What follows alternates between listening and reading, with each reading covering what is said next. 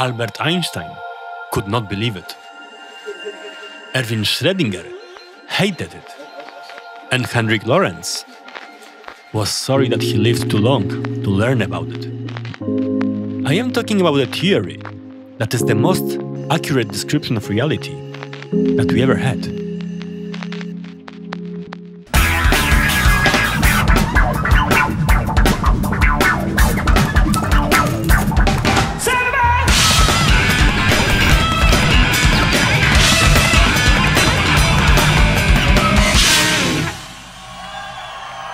Hello and welcome to the 8th episode of my online course on special relativity.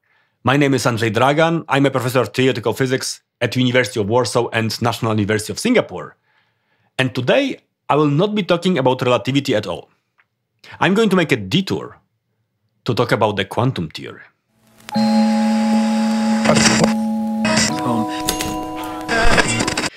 The discovery of quantum theory took nearly 3 decades and more than 10 Nobel Prizes. And those who achieved it became heroes of physics.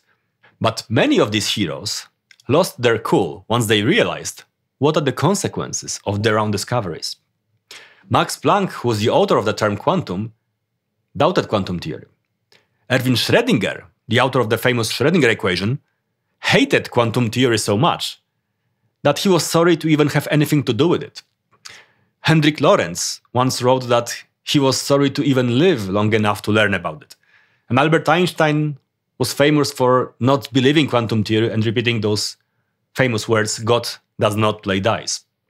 And it's amazing that quantum theory is so easy to understand, but so hard to accept. And all it really takes to embrace this quantum weirdness can be summarized in 2 elementary thought experiments.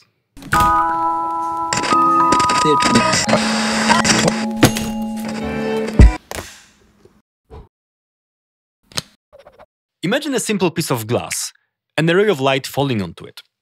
Any glass transmits only some of the light and the rest is reflected or absorbed. And it's easy to see, just look at your own reflection in a window. But for simplicity, let us assume that our glass plate transmits exactly half of light and the rest is reflected.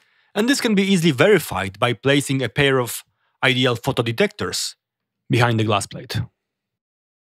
Now, it is known from the works of Max Planck and Albert Einstein that light consists of indivisible particles called photons. And these photons are very simple objects. They can be fully described by characterizing their color and polarization. So let us assume that our light has a specific color, for example, red, and it's already polarized in a given direction, so that all the photons in the ray of light are exactly the same. They all have the same red color and the same polarization. And now the tricky question arrives. If all these photons are really the same, then why some of them are reflected and others transmitted? We could even repeat the whole experiment with single photons and shoot individual photons at the glass plate. Then although these photons are identical, still some of these photons will be transmitted, but some will be reflected. So what makes them act differently? The first possibility that comes to mind is that these photons are in fact not identical. There could be some microscopical differences between those photons that we simply haven't discovered yet. So let's imagine that these photons are indeed different. And maybe some of them have hairs and the other don't. And maybe only the hairy photons can go through the glass. Who knows? But then if you place another glass plate behind the first one and verify how many photons go through it, we should expect that since all the hairy photons have already been filtered out at the first glass plate, all of them should also go through the second one. But if we perform such an experiment, and this has been done numerous times, it turns out that still half of the photons will be transmitted and the other half reflected. And so far, in similar experiments, not a slightest deviation from the 50-50 rule has been found. And people have tried really hard, which suggests that the photons really seem to be identical. And there must be something else that causes photons to act differently in this experiment. So perhaps it's the piece of glass that makes the difference, and maybe the glass that is made of a huge number of atoms fluctuates And these fluctuations can make photons act differently. So one time a photon could be bounced off the glass plate. But after a while, when atoms have moved a little bit, another photon could go through. Before I discuss with you the next crucial experiment showing that nothing in the process of the interaction with the glass can decide the fate of the photon, let me tell you what quantum theory has to say about that. And it says something absolutely crazy. The reason behind a particular behavior of the photon does not exist at all. Behavior of photons is fundamentally unpredictable, or as physicists like to say, indeterministic. And there is nothing in the process of interaction with the photon and the glass that can decide the outcome of this experiment. So according to quantum theory, behavior of single photons is fundamentally different from coin flip experiments in which you toss a coin and tiny details decide about the coin's fate. Photons are not like coins. And here's why.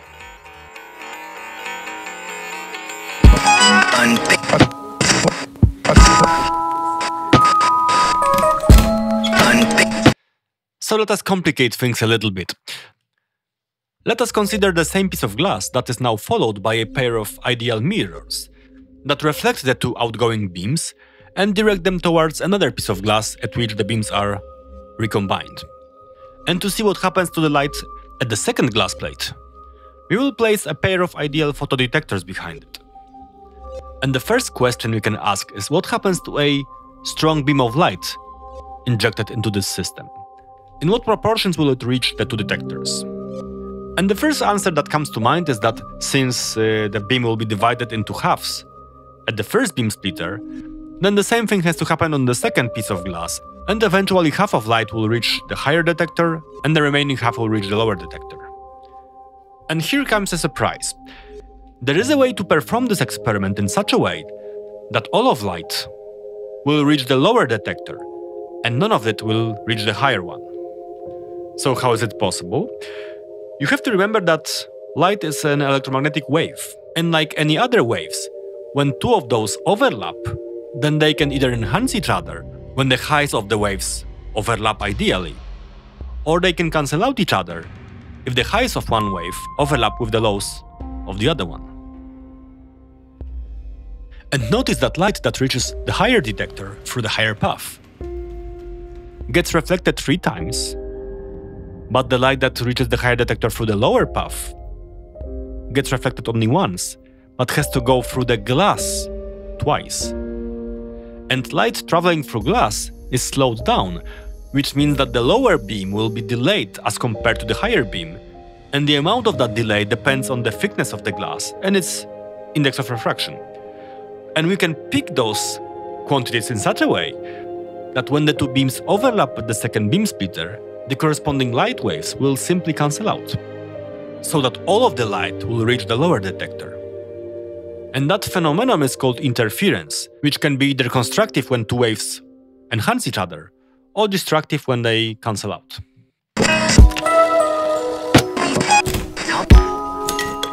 And now a big question is coming, because we have to ask what happens if we inject a single photon in our system. So when that photon falls on the first glass plate, it has to make a decision whether to reflect or transmit itself. And either way, it has to reach the second glass plate, make another decision, and then with probability 50%, it will reach one of the detectors. Or at least that's what we think. Because in the real experiment, when we inject a single photon, it will always reach the lower detector. And that shows that there must be some sort of interference going on. But interference between what? After all that we have in this experiment is just a single photon. And it has nothing to interfere with. Is it interfering with itself? Well, it appears so. It appears as if the photon was split at the first beam splitter and then went along 2 paths at the same time and then interfered with itself, which seems to contradict our assumption that the photon is indivisible, remember? So we can test it, we can just place another pair of detectors to find out where the photon really is. But if we do that, that's really going back to the first experiment that we have carried out. And we already know that our photon will be caught in a single place, either here or here. And the outcome is completely unpredictable, but we will never find the photon at two places at the same time. So, what happens in this experiment is that as long as we do not observe the photon, it behaves as if it was going along two paths at the same time. But if you make an observation along the way to discover the real position of the photon, it will always make a decision and reveal itself only at one place. And that crazy situation, that crazy phenomenon is called a quantum superposition. It takes place whenever a system, a particle, or anything else behaves as it was realizing two or more scenarios at the same time.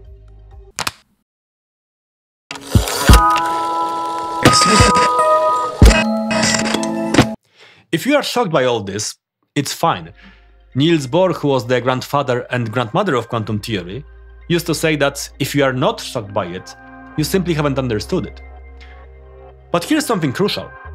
We can perform our interference experiment, delaying the choice whether to slide the extra pair of detectors and observe the photon or not. So we can inject the photon, calculate when it's going to reach the glass plate and bounce off or go through it, wait a little bit more, and then decide whether to observe the photon or not. And if we decide to observe the photon, it will emerge only at one random place. But if we do not observe the photon, then it will behave as if it was going along two paths at the same time.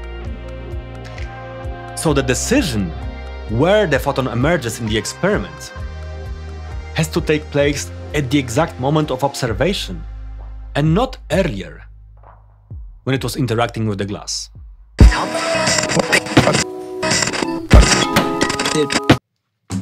And yet Albert Einstein kept repeating that God does not play dice. No! Until Niels Bohr replied, "Stop telling God what to do." And I like Richard Feynman's comment on this, who said that if you don't like the way nature works, just go somewhere else. And speaking of Feynman, in his famous lectures on physics, he discusses these problems, and then he makes the following remark. One might still like to ask, how does it work? What is the machinery behind the law? No one has found any machinery behind the law. No one can explain any more than we have just explained. No one will give you any deeper representation of the situation. We have no ideas about a more basic mechanism from which these results can be deduced. Challenge accepted. In the next episode, I'm going to discuss my work with Arthur Eckert, the creator of quantum cryptography, in which we claim that there exists a more basic mechanism underlying quantum theory. And that mechanism has to do with special relativity and the existence of superluminal frames of reference. If you'd like to read about it already, get a copy of my textbook on relativity, where I discuss all these problems in much greater detail. The book is called Unusually Special Relativity. The link is in the description. But today you have already plenty of stuff to digest. So, thank you for listening, and get out of here. No, no, no, no, no!